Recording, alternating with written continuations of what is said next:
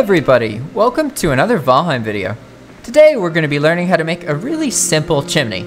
I like making these because it's only 2 pieces, yet believe it or not, it actually protects your fireplace even when it's rainy and windy. So this is the basics of it. I'll take it apart and build it just so you can see. It's just the slanted wood beams, these 45-degree wood beams right here.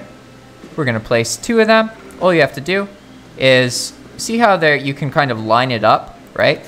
Like if I were to line this up, I would go like this, and it makes like a cross.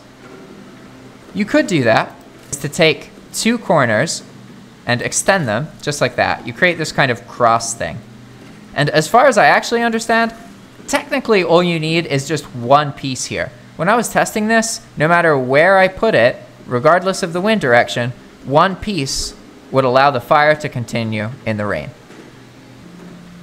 And here we are. We can see that the rain looks visually like it's getting through, but the fireplace is still running fine.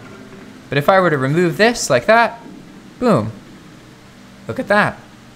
The fireplace goes out. So all that you have to do is have 1 piece like this, and then the fireplace will resume. Boop. It's really, really simple to make these chimneys. That's really all you have to do.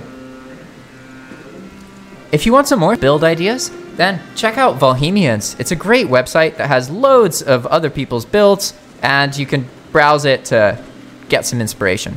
If you want to support my work, check out my tutorial about getting your own dedicated Valheim server. It's less than 20 bucks a month, and it's a great way to play with your friends. As always, thanks for watching, and if you want a video about anything in Valheim, comment below, and I'll probably make it. See you next time.